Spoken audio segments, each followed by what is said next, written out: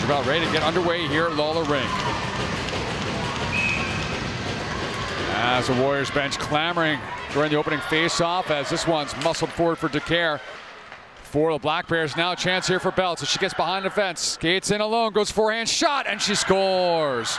Off the blocker of Demare, and it just finds its way inside the near post. So 29 seconds into the second period, Allie Belts gets her third goal of the season and breaks the scoreless tie.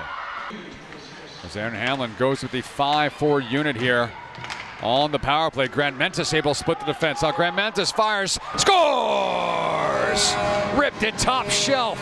Power play goal for Grant-Mentis ties the score here 1-1 early in the second period. Well defended. Now maybe a 2-on-1 the other way here for the Black Bears. Giving to Belts again. She breaks it alone. Belts drops off and it's swiped in there. Tiedenby with the yawning cage wide open. And so back-to-back goals, and now Maine back ahead 2-1.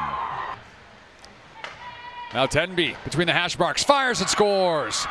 Tiedenby with the power play goal, her second tally of the afternoon.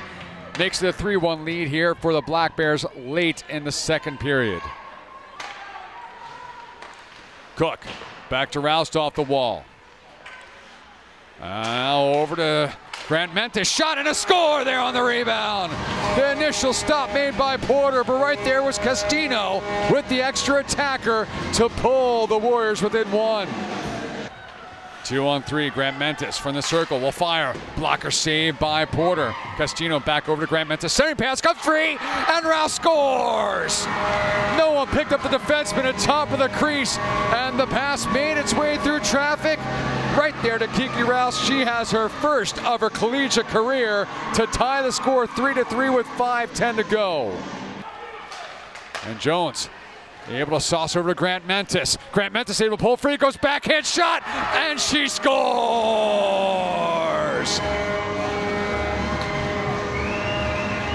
All the moves there, forehand, backhand, and tucks it past Lauren Porter. And the first Hockey East victory this season for the Warriors in overtime.